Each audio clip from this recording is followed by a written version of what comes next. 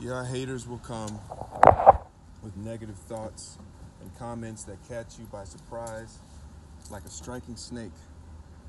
And although their bite may sting for a moment, their venom has no power in you that you do not give. And their presence is confirmation that you are on the right path.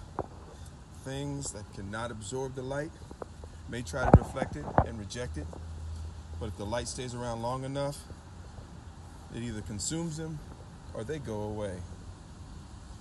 So just keep doing what God tells you to do, and despite anything else that happens, you will have victory. Don't give up.